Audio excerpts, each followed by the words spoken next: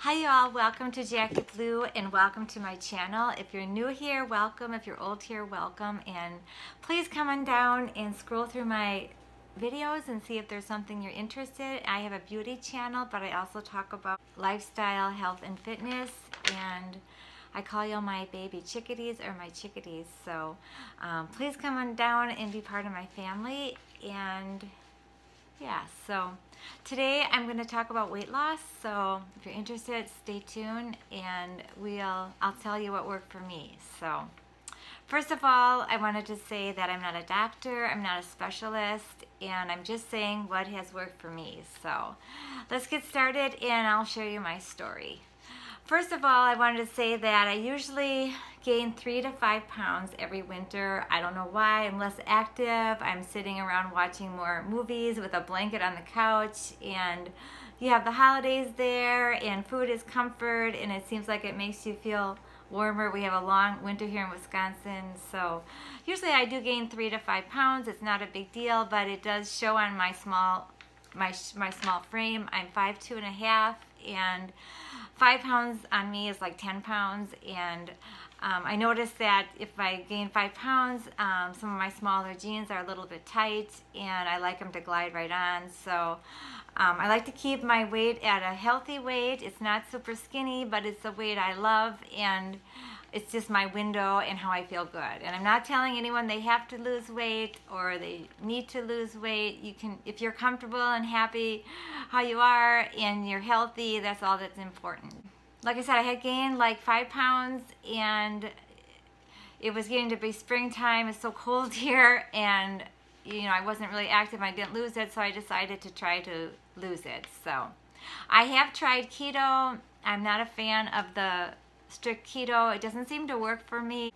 I know it works for a lot of people, and some of them, you know, count carbs and everything, and it works fine for you. But for me, the total keto, or even just counting carbs, didn't work for me because I really missed my carbs. I would try to fill up on the protein and fat, and I would still be craving my carbs, so I would end up consuming too many calories because I would end up eating my carbs too. So it's fine.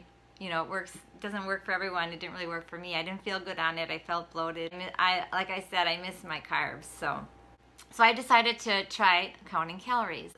I haven't counted calories for years. It's something I maybe did once in a while in high school or something, but I hadn't counted calories, but I thought I'd try it. And I think that losing weight really comes down to it. It is all about calories and portion size and what you eat. So I tried to stay on 1,100 calories. That was a little bit too little. I was hungry, so I went up to more like 1,200, 1,300, and that seemed to work out fine. And within 2.5 weeks, I had lost the 5 pounds, so I felt so good. So what I did is I really watched portion size.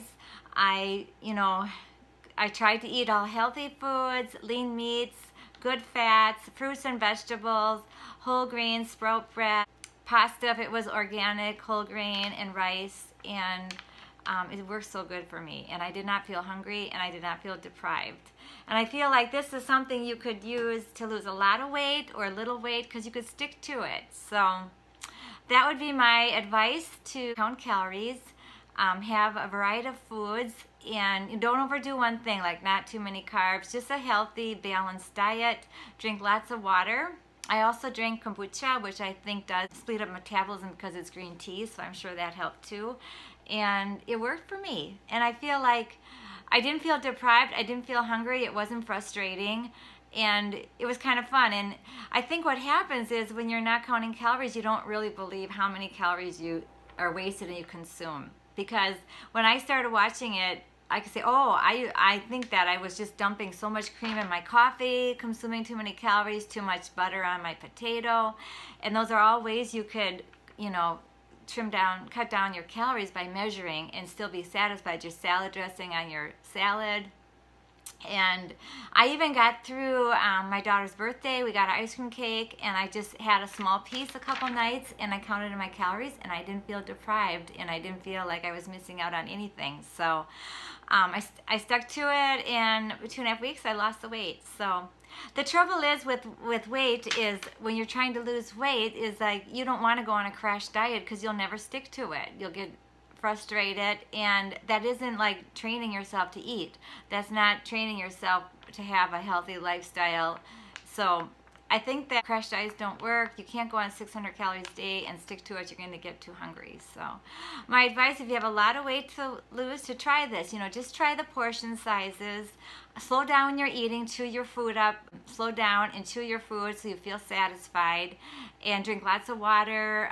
I kept up my exercises. I, didn't feel hungry, and, it really worked for me. So I think that's the key. Moderation, eating lots of good food, healthy foods.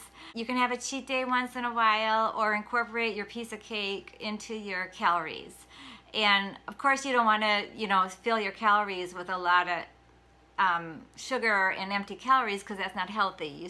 If you're going to do that, you want to, just do that once in a while. So that worked for me, and I think it's good advice, and it's just kind of back to basics. So let me know, what kind of, diet you've been on to lose weight and what's worked for you. I'd be interested to know, but I think this is a key, and I think it would work for everybody.